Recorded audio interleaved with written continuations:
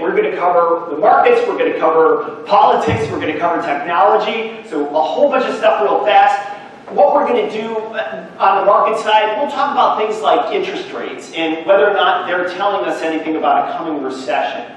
On the politics side, we'll talk about trade. Obviously, that's a big topic right now. We'll also talk about the 2020 elections. And on technology, we'll talk about market structure and how it's changed over time and how it may be influencing the markets in a way that you may not be aware of. Now, we're going to talk about the things that I mentioned at the beginning. We'll get to all those areas. But we're also going to do something a little bit different. Something that's a little bit unusual. Something that's a little bit unique. I'm going to give you the opportunity money model.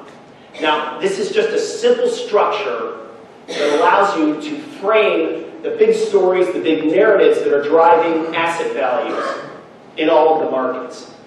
Now, look, it's not for everybody in the room. I totally understand that, but if you want to educate your clients, if you want to ease their concerns during these volatile times, and if you want to find a way to just maybe you can connect to those millennials, and really anybody with it, then the opportunity money model is a great way to do that.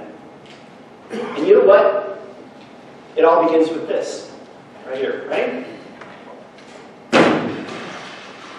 Did you see that? Let me do it again, because I missed it the first time too if you didn't get it. Here we go. Ladies and gentlemen, I give you gravity. Now that was funny, right? You can laugh at this. Martha got it, so thank you, Martha. Now, gravitational pull, right? That's what we're thinking of. Gravitational pull when it comes to the markets, right? What are the big themes, the big stories that create momentum and trends in the market? That's what we're shooting for when we're talking about the opportunity money model.